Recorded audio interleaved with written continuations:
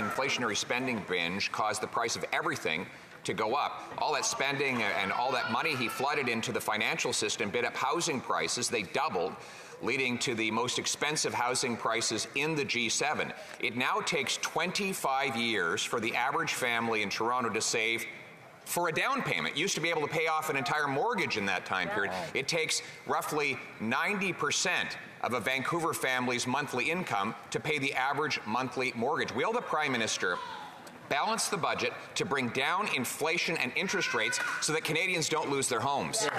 The Right Honourable Prime Minister.